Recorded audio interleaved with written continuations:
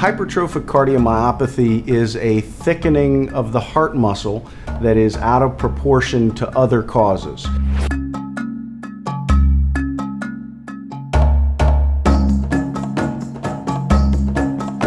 There's several things that typically cause thickening of the heart muscle, and that would be uncontrolled high blood pressure, aortic stenosis, and a few other things. But patients with hypertrophic cardiomyopathy tend to get a thickened heart muscle just for no reason.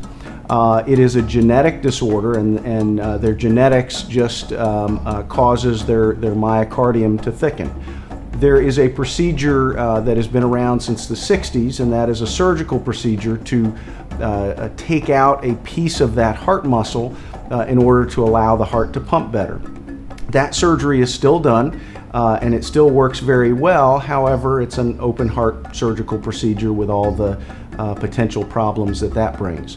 So there is a new procedure called alcohol septal ablation, where we can actually go into that thickened area of the heart muscle through a heart catheterization procedure. We're able to look at the coronary arteries, find the specific branch of the artery that goes to that thickened area, and we're able to inject pure alcohol into that to cause cell death in that area. And by causing that cell death, it's essentially a small controlled heart attack. By causing that, the body then cleans up those dead cells and shrinks that area of thickened heart muscle, allowing the heart to pump better, getting rid of that obstruction, and allowing patients to feel better.